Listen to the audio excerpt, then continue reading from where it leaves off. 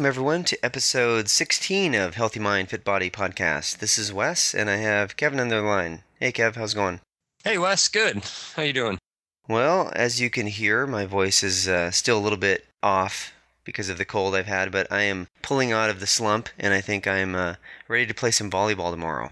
Nice. Yeah, I was wondering, your prediction of your month-long cold is not coming true, which is a good thing. Yeah, half of a month. How about that? It's been 2 weeks. Nice. And Oh, yeah, Happy New Year, too. I forgot to mention that. Happy New Year.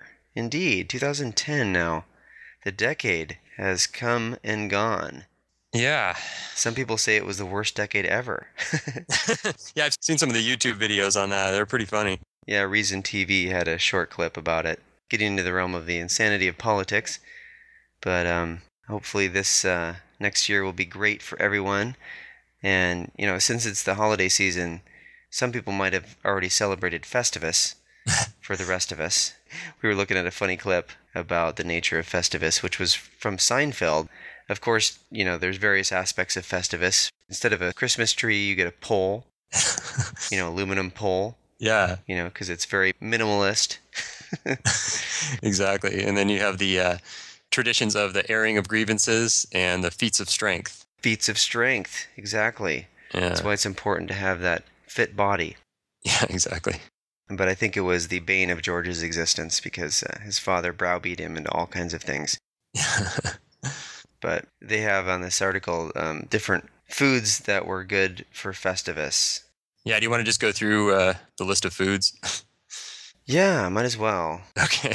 So we've got pizza, Chinese, and Indian takeout. I guess those are staples for living in the city, right? Yeah. Now, you can get some decent Chinese and Indian takeout, I believe. Yeah. If you leave out the large quantities of rice, I think you're pretty good to go there. Yeah, that's not too bad. Pizza's a little tougher to do low carb. It is. Yeah. Bagel bites. How about bagel bites? Not so good, right? Yeah. Mostly carbs there. Yeah, a lot of processed stuff. You do get some tomato sauce there, some lycopene, and perhaps a little bit of vitamin C, but it's pretty much overwhelmed by the refined carbohydrates in the bagels. Yeah. Yeah, and then we got sardines and pork rinds. Not too bad. Protein. Yeah, exactly. That's actually not too shabby. Sardines are a good source of omega-3s. Yeah, there you go. Mm-hmm. Scotch whiskey. Mmm. Is that any better than regular whiskey? Well, if your car runs out of gas, you can always pour it in the tank and go on your merry way. Yeah, you can multitask with that stuff. Does any greater understanding of Festivus exist in the world than that which is produced by the heavy consumption of fine Scotch whiskey? No. Get you some. Nice. All right. Nacho cheese. It's not yo cheese. If it's not yo cheese, don't eat it. Yeah. Yeah, famous at ballparks, and any kind of festivities, they've got nacho cheese. I do like the jalapenos on there. Yeah. Those are really tasty, but the nachos, not so much. Yeah, so there's 5 of them. I don't have the other page for some reason. Yeah, it wasn't too hot, so maybe we can skip on over to the resolutions aspect of what we were going to talk about today.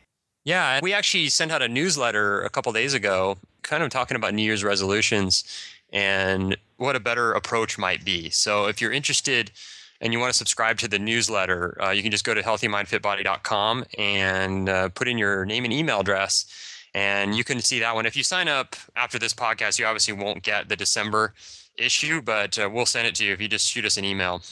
Right on. You talked about goal setting, right? Yeah, some goal setting ideas, and they're pretty outside the box, so it's not the stuff you're seeing from like every other source on the internet and every TV show that you watch. Mm-hmm. And on this topculture.com article, they had women's 2010 resolutions, and 89% said that were in the survey, are you making a New Year's resolution? 89% said yes. Yes. And how long will you stick to it? And the bulk of the people said until March. It's pretty funny that actually 4% of the people that were surveyed said they would stick to it for 1 week. There you go. There were not exactly lofty goals there. Take it for a test drive and then return it back to the lot. Yeah, not a lot of commitment here. So what is your New Year's resolution for 2010? 17% said exercise more. Mm-hmm. And so obviously we're still in the era of exercising more is good for losing weight. So lose weight was the second one at 15%. Yeah, it seems like a smaller percentage there. Yeah. Be happier is 15%. Shouldn't that be number one? I mean, isn't being happier ultimately what we want out of all this stuff? Even if it's, one of our goals might be losing weight, but